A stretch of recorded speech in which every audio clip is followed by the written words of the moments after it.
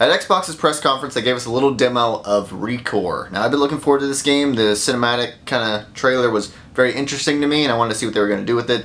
And after seeing the demo, it looks pretty cool. It looks very unique from the normal kind of Microsoft Studios thing. So I'm very interested in seeing and playing this game.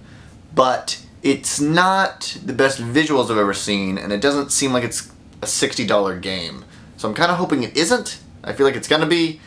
It just doesn't look like it is. Does that make sense? Don't get me wrong, it looks like a lot of fun, like an awesome platform, and I'm really excited to play it, but it doesn't look like it would be 60 bucks. It looks like it would be like 30, 40 bucks at the most. Like, it just seems like an indie game you'd buy for $20. It's strange if it's going to be like a full release, but still looks pretty cool. I mean, they showed a bunch of different characters that you can put the core inside of. They have their own special abilities helping you get around the maps and stuff. I couldn't tell if it was like open world or a very linear game. There weren't any clues that really stood out to me to show me if it would be either one of those, but it looks really fun and I really want to play it. It's just the visuals that kind of threw me off. Maybe it was after seeing like Gears of War and Forza Horizon and stuff, which looks amazing. Even though I'm not really into racing games, that game looks incredible. I don't know, I just wasn't really feeling this that much.